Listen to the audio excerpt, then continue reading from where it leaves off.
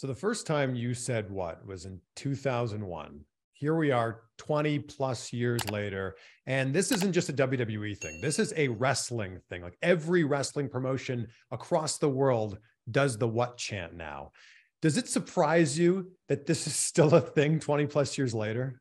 It really does. But I mean, it's a testament to, I don't know how impacted people were to that. And, that started off as me leaving a voice message on Christian's phone.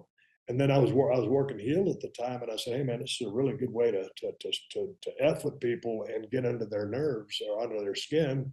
Because if you tell me something, I just say what and throw it back at you. It's irritating, and that's the way it was designed to be. And then I turned it into something that worked for me as a baby face, as far as way to mock a situation with cadence and delivery. People can't escape it.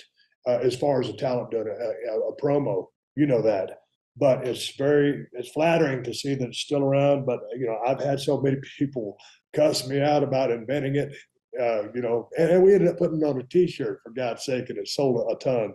So I'm thankful for the word. But if it disappeared tomorrow, I wouldn't complain. But I'm honored that it's still here.